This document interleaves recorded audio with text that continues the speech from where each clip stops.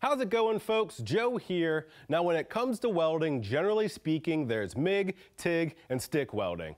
And most of the time, when we purchase a machine, we're committing to one of those processes. One may primarily TIG weld, but on occasion wishes they had the ability to MIG or stick weld. Or maybe they're proficient in MIG welding and want to practice their TIG welding techniques without having to purchase yet another machine. Well, wouldn't you like to have your cake and eat it too? Multi-process welders might be just what you're looking for, so let's talk about it.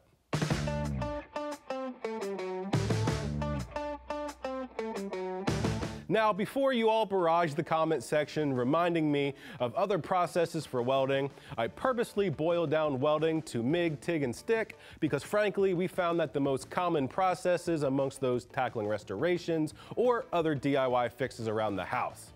So with that out of the way, I'm here to lay down our top 3 options for those considering purchasing a multi-process welder from Eastwood. We have our MP140i, MP200i, and MP250i welders.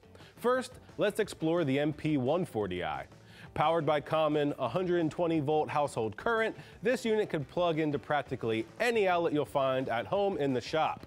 It sports IGBT inverter technology, which not only reduces weight and provides a more consistent weld than traditional transformer-powered machines, but also means it can run off a generator.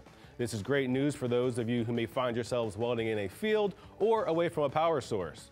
In addition, this machine can run flux core wire as well.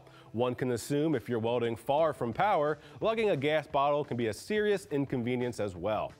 The MP140i can weld up to 3/16 inch steel, which is perfectly adequate for run-of-the-mill repairs on your restoration, from sheet metal to even light frame repair.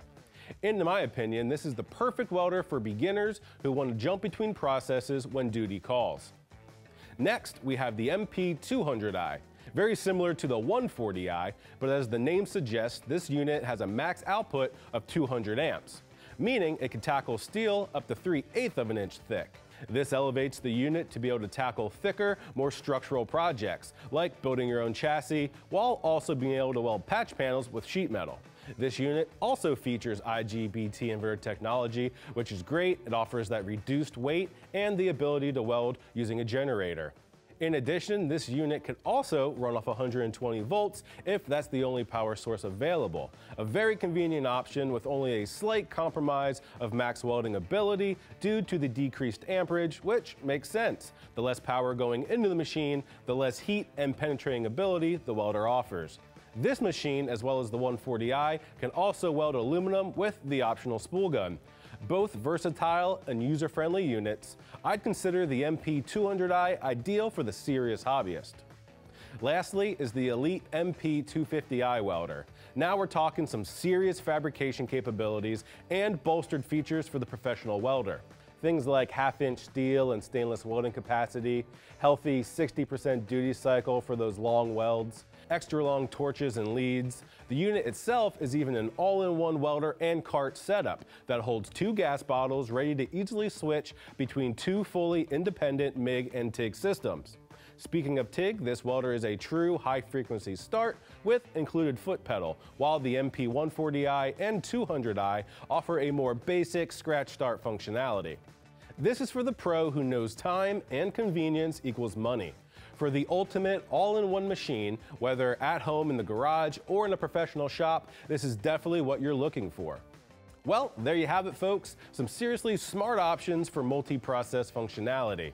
The MP140i and 200i for beginner or serious hobbyists, all the way to the big boy MP250i, sporting all the pro features for an efficient and productive workflow. We have additional videos and more detailed specs on these machines, as well as all of your other metal fabrication needs.